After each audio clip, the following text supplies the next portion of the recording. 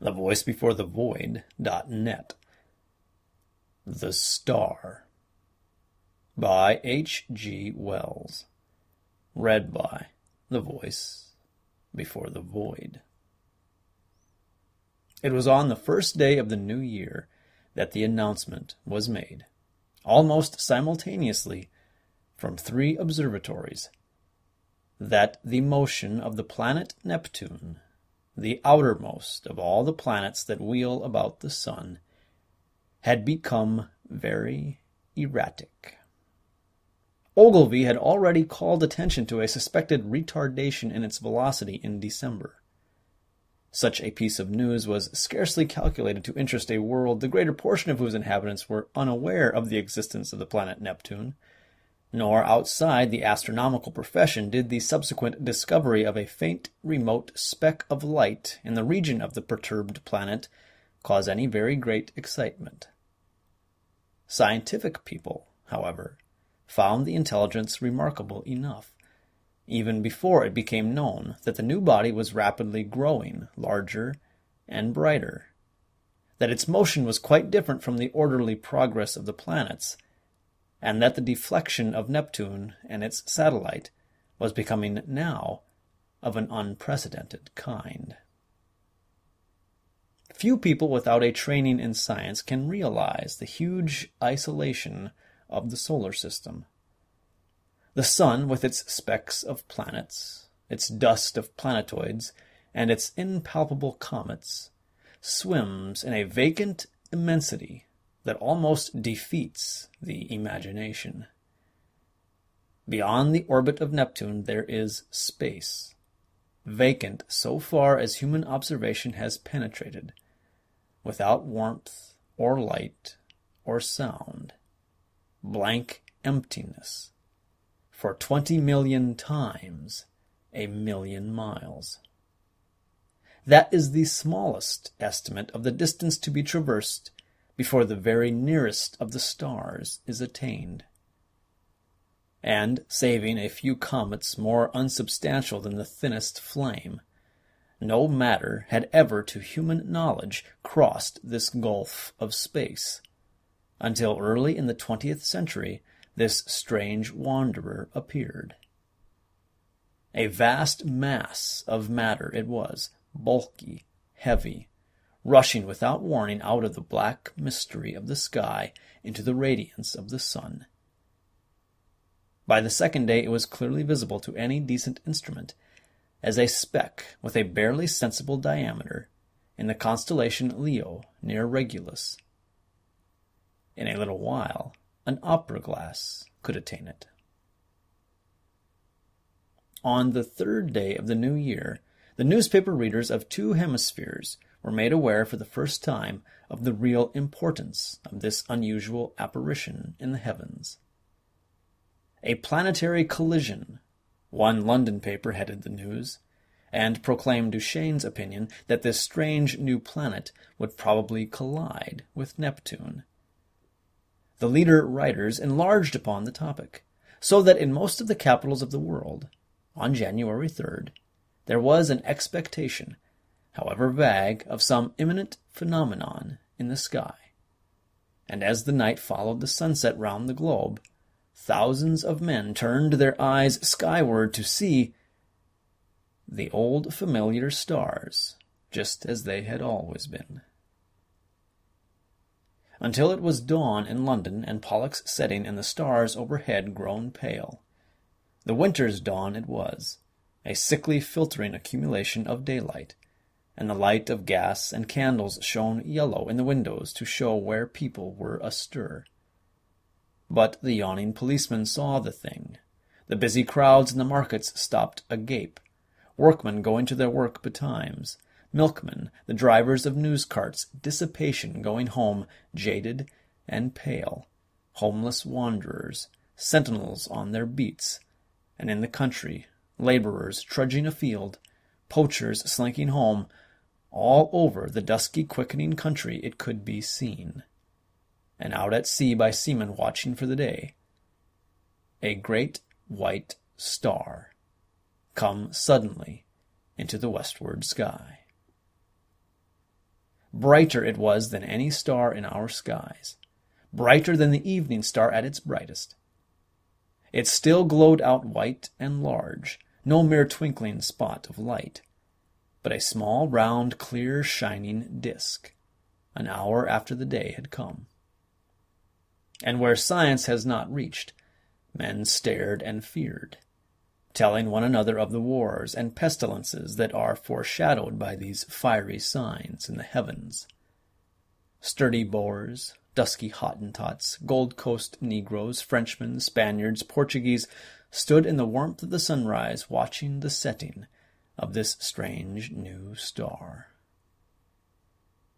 And in 100 observatories there had been suppressed excitement, rising almost to shouting pitch, as the two remote bodies had rushed together, and a hurrying to and fro to gather photographic apparatus and spectroscope, and this appliance and that, to record this novel, astonishing sight, the destruction of a world. For it was a world, a sister planet of our Earth, far greater than our Earth indeed, that had so suddenly flashed into flaming death. Neptune it was, had been struck, fairly and squarely, by the strange planet from outer space, and the heat of the concussion had incontinently turned two solid globes into one vast mass of incandescence. Round the world that day, 2 hours before the dawn, went the pallid great white star, fading only as it sank westward and the sun mounted above it.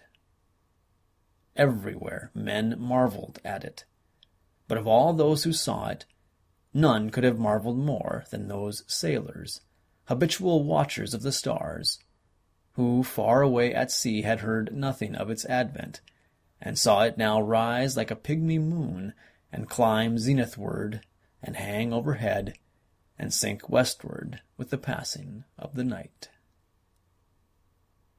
And when next it rose over Europe, everywhere were crowds of watchers on hilly slopes, on house roofs, in open spaces, staring eastward for the rising of the great new star.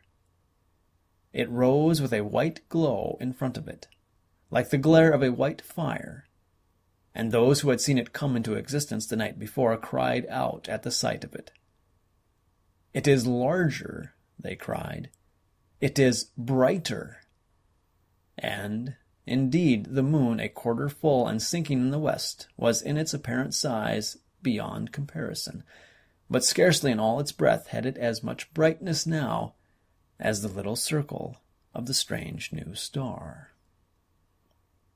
"It is brighter," cried the people clustering in the streets. But in the dim observatories the watchers held their breath and peered at one another. "It is nearer," they said. "Nearer."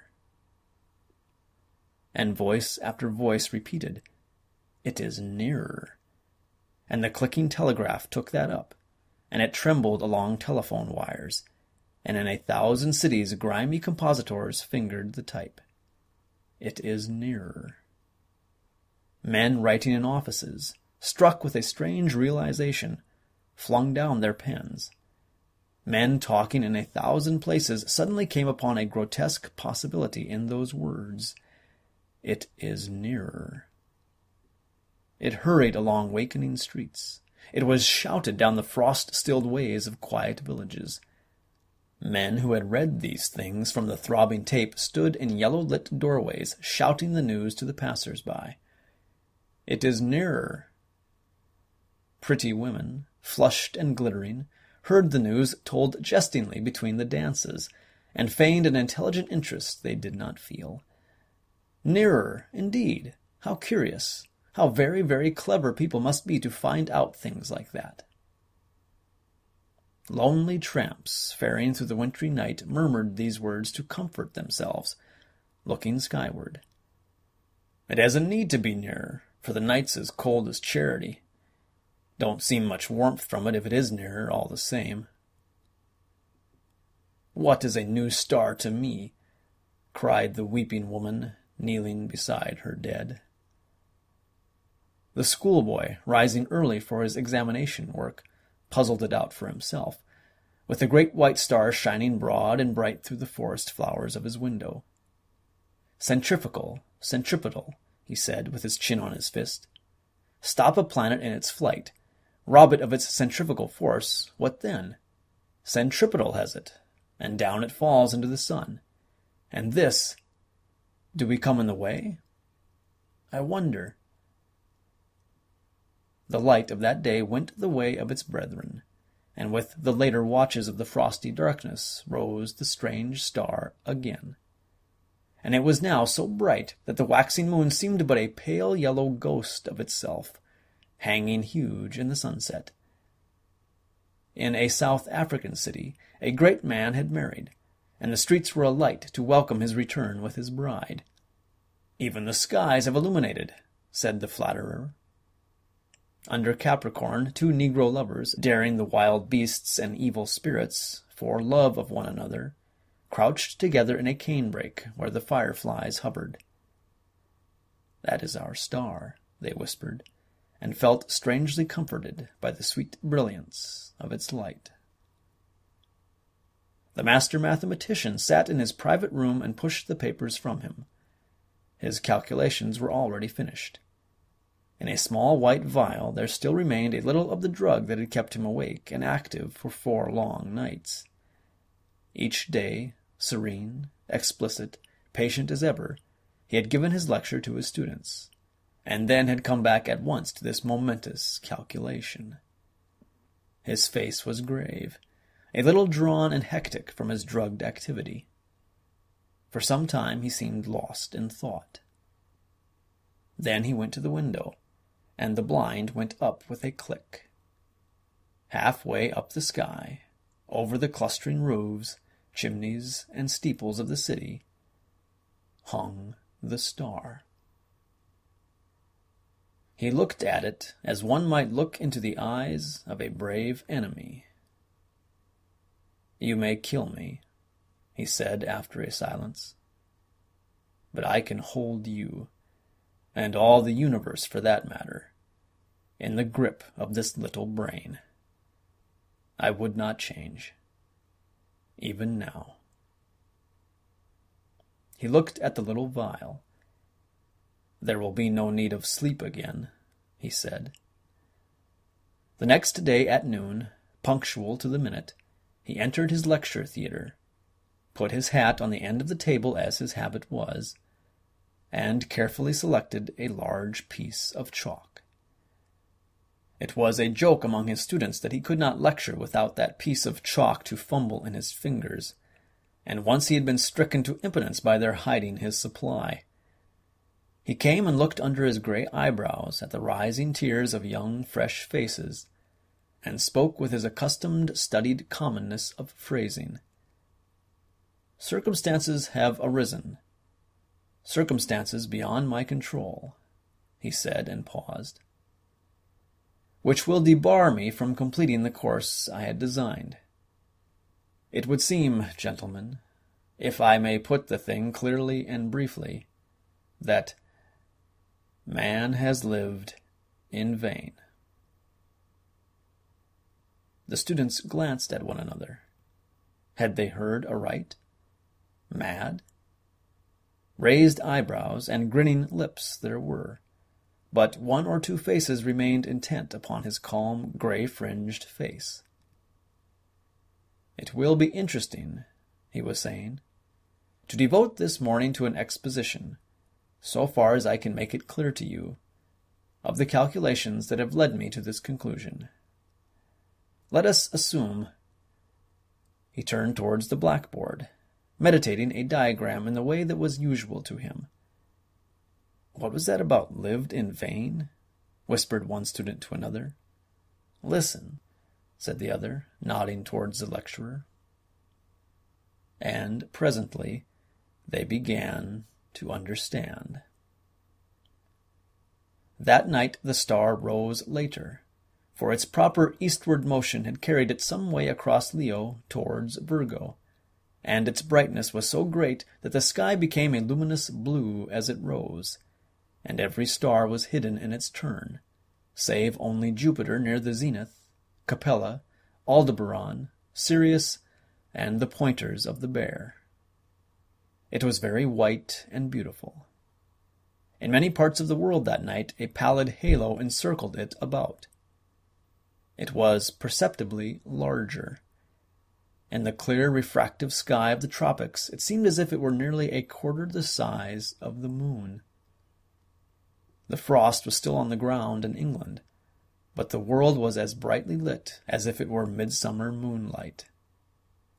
One could see to read quite ordinary print by that cold, clear light, and in the cities the lamps burnt yellow and wan.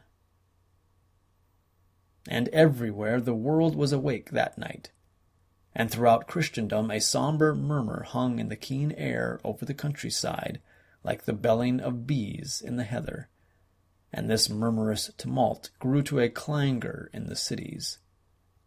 It was the tolling of the bells in a million belfry towers and steeples, summoning the people to sleep no more, to sin no more, but to gather in their churches and pray. And overhead, growing larger and brighter as the earth rolled on its way and the night passed, rose the dazzling star. And the streets and houses were alight in all the cities. The shipyards glared, and whatever roads led to high country were lit and crowded all night long. And in all the seas about the civilized lands, ships with throbbing engines, and ships with bellying sails, crowded with men and living creatures, were standing out to ocean and the north. For already the warning of the master mathematician had been telegraphed all over the world, and translated into 100 tongues. The new planet and Neptune, locked in a fiery embrace, were whirling headlong, ever faster and faster, towards the sun. Already, every second, this blazing mass flew 100 miles, and every second its terrific velocity increased. As it flew now, indeed, it must pass 100 million of miles wide of the earth, and scarcely affect it. But near its destined path, as yet only slightly perturbed, spun the mighty planet Jupiter, and his moons sweeping splendid round the sun. Every moment now the attraction between the fiery star and the greatest of the planets grew stronger. And the result of that attraction? Inevitably, Jupiter would be deflected from its orbit into an elliptical path, and the burning star, swung by his attraction wide of its sunward rush, would describe a curved path, and perhaps collide with, and certainly pass very close to, our Earth. Earthquakes, volcanic outbreaks, cyclones, sea waves, floods, and a steady rise in temperature to I know not what limit. So prophesied the master mathematician.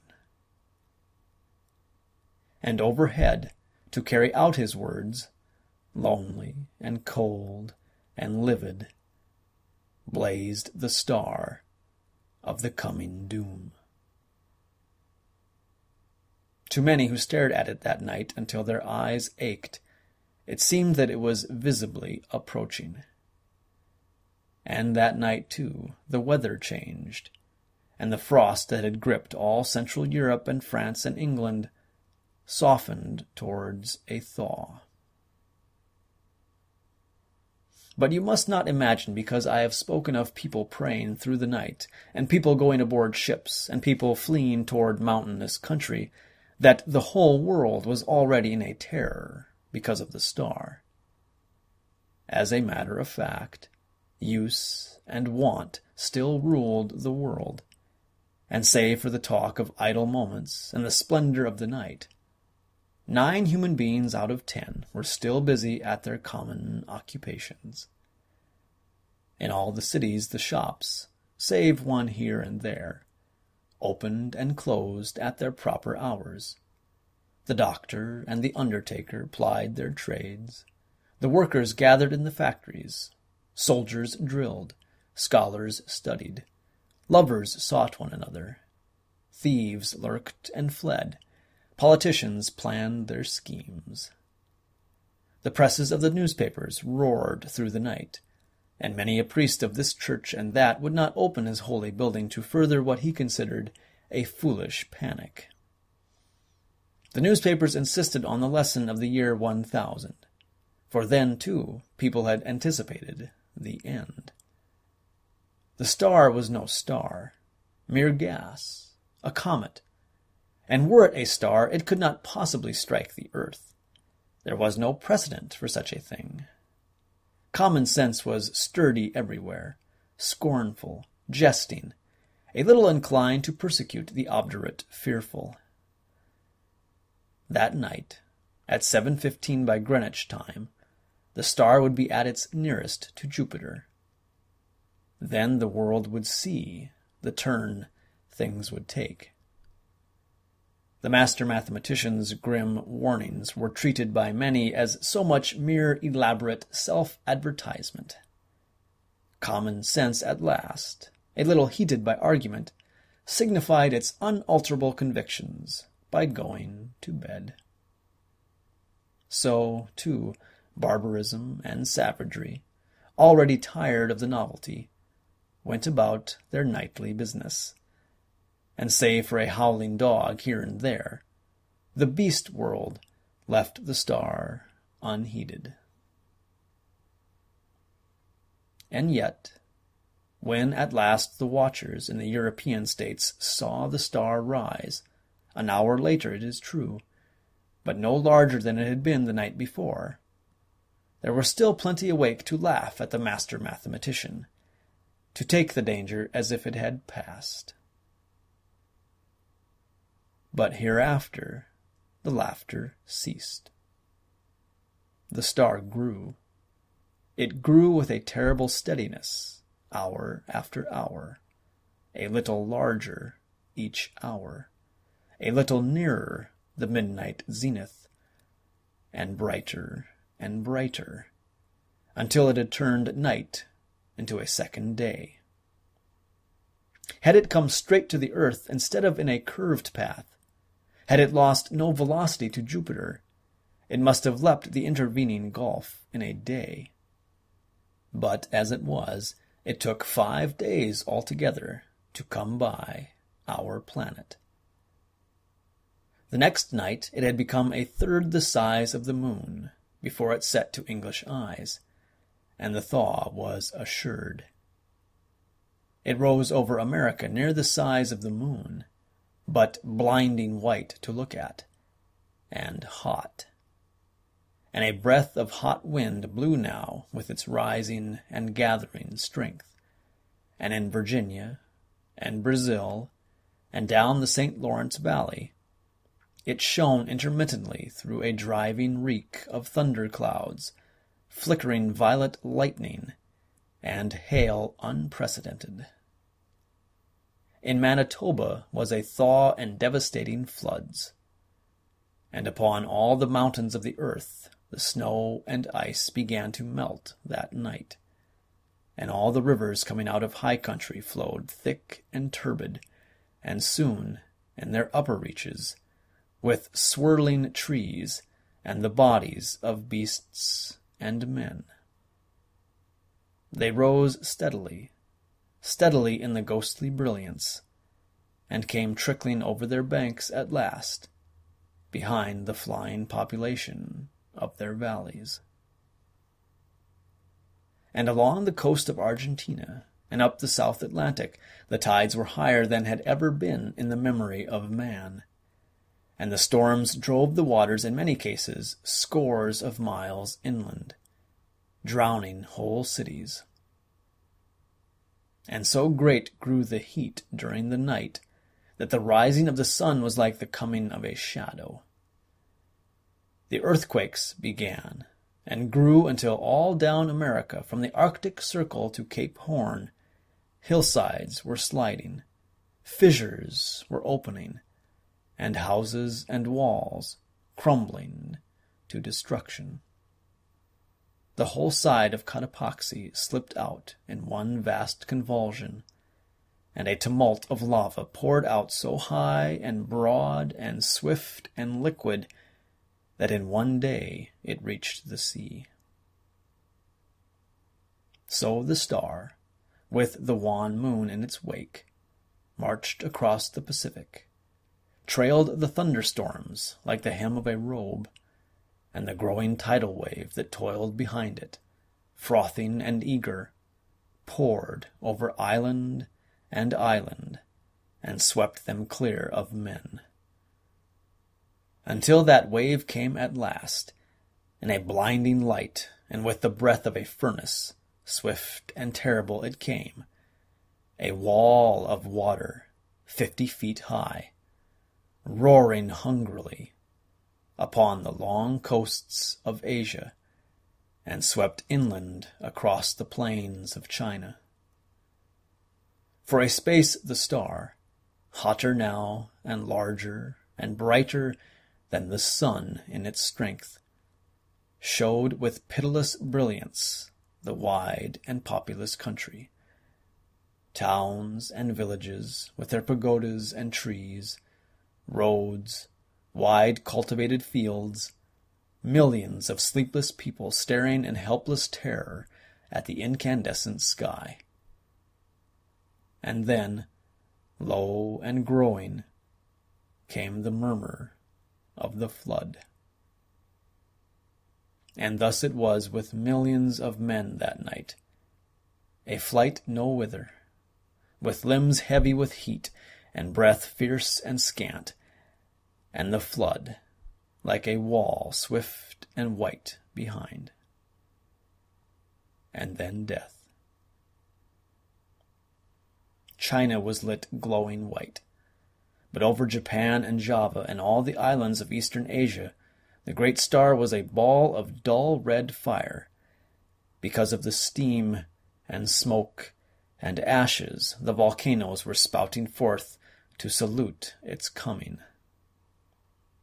Above was the lava, hot gases, and ash, and below the seething floods, and the whole earth swayed and rumbled with the earthquake shocks. Soon the immemorial snows of Tibet and the Himalaya were melting and pouring down by 10 million deepening, converging channels upon the plains of Burma and Hindustan. The tangled summits of the Indian jungles were aflame in 1,000 places, and below the hurrying waters around the stems were dark objects that still struggled feebly and reflected the blood-red tongues of fire. And in a rudderless confusion, a multitude of men and women fled down the broad riverways to that one last hope of men, the open sea. Larger grew the star, and larger, hotter, and brighter, with a terrible swiftness now. The tropical ocean had lost its phosphorescence, and the whirling steam rose in ghostly wreaths from the black waves that plunged incessantly, speckled with storm-tossed ships. And then came a wonder. It seemed to those who in Europe watched for the rising of the star that the world must have ceased its rotation. In 1,000 open spaces of down and upland, the people who had fled thither from the floods and the falling houses and sliding slopes of hill watched for that rising in vain. Hour followed hour through a terrible suspense, and the star rose not. Once again men set their eyes upon the old constellations they had counted lost to them forever. In England it was hot and clear overhead, though the ground quivered perpetually. But in the tropics, Sirius and Capella and Aldebaran showed through a veil of steam. And when at last the great star rose near 10 hours late, the sun rose close upon it, and in the center of its white heart was a disk of black. Over Asia it was, the star had begun to fall behind the movement of the sky, and then suddenly, as it hung over India, its light had been veiled. All the plain of India, from the mouth of the Indus to the mouths of the Ganges, was a shallow waste of shining water that night, out of which rose temples and palaces, mounds and hills, black with people. Every minaret was a clustering mass of people, who fell one by one into the turbid waters, as heat and terror overcame them. The whole land seemed a wailing, and suddenly there swept a shadow across that furnace of despair, and a breath of cold wind, and a gathering of clouds out of the cooling air. Men looking up, near blinded, at the star, saw that a black disk was creeping across the light. It was the moon, coming between the star and the earth. And even as men cried to God at this respite, out of the east with a strange, inexplicable swiftness sprang the sun. And then star, sun, and moon rushed together across the heavens. So it was that presently, to the European watchers, star and sun rose close upon each other, drove headlong for a space, and then slower, and at last came to rest. Star and sun merged into one glare of flame at the zenith of the sky. The moon no longer eclipsed the star, but was lost to sight in the brilliance of the sky. And though those who were still alive regarded it for the most part with that dull stupidity that hunger, fatigue, heat, and despair engender, there were still men who could perceive the meaning of these signs. Star and earth had been at their nearest, had swung about one another, and the star had passed. Already it was receding, swifter and swifter, in the last stage of its headlong journey downward into the sun. And then the clouds gathered, blotting out the vision of the sky. The thunder and lightning wove a garment round the world. All over the earth was such a downpour of rain as man had never before seen. And where the volcanoes flared red against the cloud canopy, there descended torrents of mud. Everywhere the waters were pouring off the land, leaving mud-silted ruins, and the earth littered like a storm-worn beach with all that had floated, and the dead bodies of the men and brutes, its children. For days the water streamed off the land, sweeping away soil and trees and houses in the way, and piling huge dikes and scooping out titanic gullies over the countryside. Those were the days of darkness that followed the star and the heat.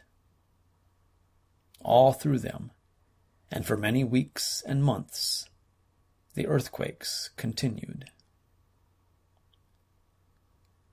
But the star had passed, and men, hunger-driven and gathering courage only slowly, might creep back to their ruined cities, buried granaries, and sodden fields. Such few ships as had escaped the storms of that time came stunned and shattered, and sounding their way cautiously through the new marks and shoals of once familiar ports. And as the storms subsided, men perceived that everywhere the days were hotter than of yore, and the sun larger, and the moon, shrunk to a third of its former size, took now 80 days between its new and new. But of the new brotherhood that grew presently among men, of the saving of laws and books and machines, of the strange change that had come over Iceland and Greenland and the shores of Baffin's Bay, so that the sailors coming there presently found them green and gracious, and could scarce believe their eyes. This story does not tell. Nor of the movement of mankind, now that the earth was hotter, northward and southward, towards the poles of the earth. It concerns itself only with the coming and the passing of the star.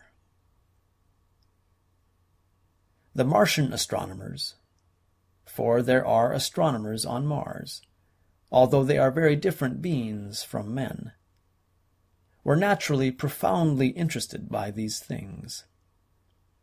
They saw them from their own standpoint, of course. Considering the mass and temperature of the missile that was flung through our solar system into the sun, one wrote, "It is astonishing what a little damage the earth, which it missed so narrowly, has sustained. All the familiar continental markings and the masses of the seas remain intact, and indeed the only difference seems to be a shrinkage of the white discoloration, supposed to be frozen water, round either pole,